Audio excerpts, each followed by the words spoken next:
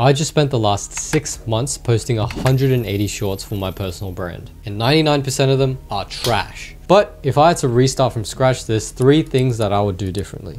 The first thing I would do is create an Ikigai chart. Now this is where I write everything that I love, write everything that I'm good at, write everything that I can give to the world, and everything that I can get paid for.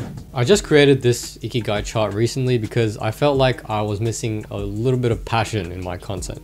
Now, after reviewing all of my passions, I literally wrote everything down. I found out that I wanted to talk more about films and movies because I love cinema. My point is, doing this activity will give you so much clarity as a content creator. And matter of fact, it will help you to actually stay consistent. Matter of fact, I guarantee you will stay consistent if you have an Ikigai because your content will mean so much more to you. That's why you feel the urge and the motivation to post it and share it to the world.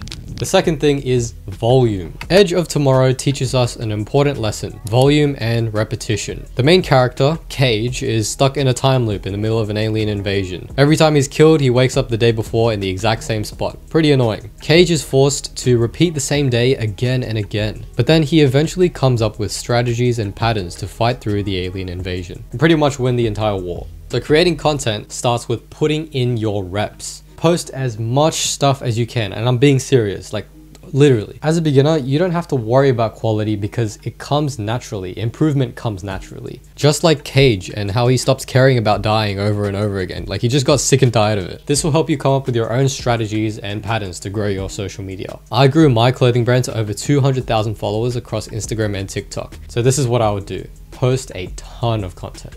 Number 3 is authenticity. I would be a lot more authentic in my videos because my biggest mistake in my earlier days of creating content on YouTube was not being myself, not being who I really am. And when you go back and watch my early videos, like you can tell that I was putting on a fake persona. And more than 50% of all of my 180 plus shorts were not even me. I was not showing the real Ken. And that's why I started being myself in my recent videos. I used my own language, I used my own way of communicating, and I was just being human.